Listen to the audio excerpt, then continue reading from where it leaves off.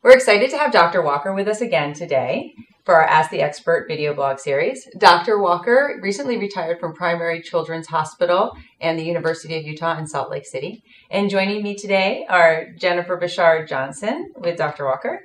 She is our education manager, and myself, Amanda Garzon, Director of Marketing and Communications. Dr. Walker also heads our medical advisory board, and so it's an honor to have him with us as we go through these different questions that our community has posed to us to get advice on some really interesting topics. And today, Jen, this is a topic that we really see a lot on social media and that we get a lot of questions about. Yes.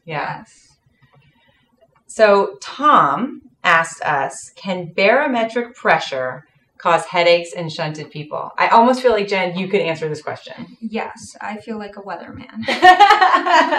So this weatherman syndrome, yes. Dr. Walker, is this common? It's very real, and it's quite common. Most patients with shunts are weathermen. Yes, barometric pressure you can sense the change in barometric pressure when you have a shunt. Not everybody does. Okay. But a lot of patients with a shunt are quite sensitive to changes in pressure. Where I work in Utah, if a shunted patient goes camping and they go to 9,000 or 10,000 feet,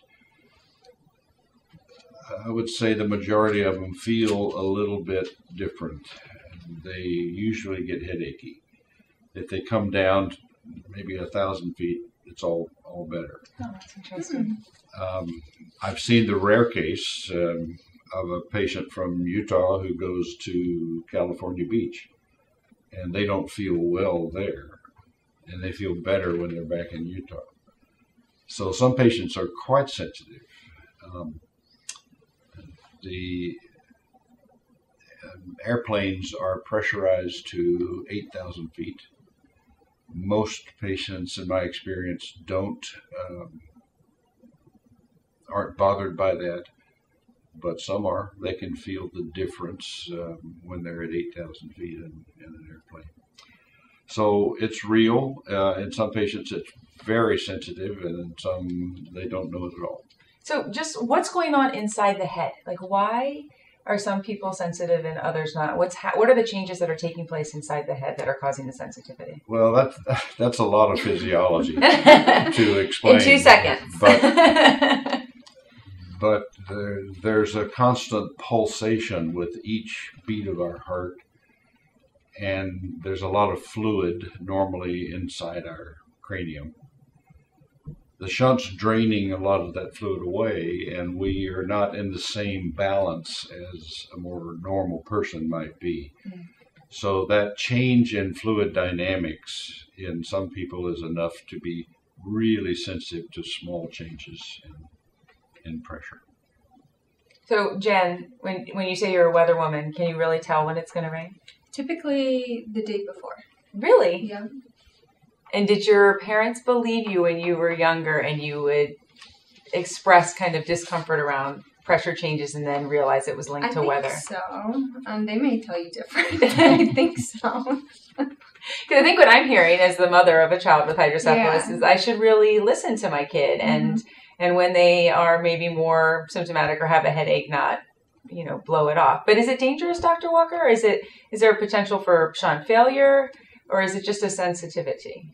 I don't think it's dangerous in the majority of patients. I'm not sure I remember someone blocking the shunt because of those changes in barometric pressures. But it can be painful until they stabilize again. And I'm sure scary for parents or individuals who have hydrocephalus who are experiencing the pain or the discomfort to not understand what's happening and maybe think they're in shunt failure. For me personally, the symptoms are very similar to a shunt malfunction. So they're pressure headaches and sometimes even nausea. Again, everybody's different, but those are my symptoms. And so you really have to listen to your body and be in tune. And so if you are having those symptoms and you're in doubt, it is important to contact your doctor. But I definitely get them with the weather. And also, it sounds like contact your doctor, but also understand your environment. Have you just traveled to a different elevation, or is the weather person saying it's going to rain tomorrow? Could also be factors that are causing the discomfort in that moment. And even track your symptoms. Oh, that's a good suggestion. Do you have other advice or suggestions to give to patients or parents for dealing with this type of issue or being vigilant around it? I don't know that you can change the fact that you're going to be exposed to changes in barometric pressure throughout your life.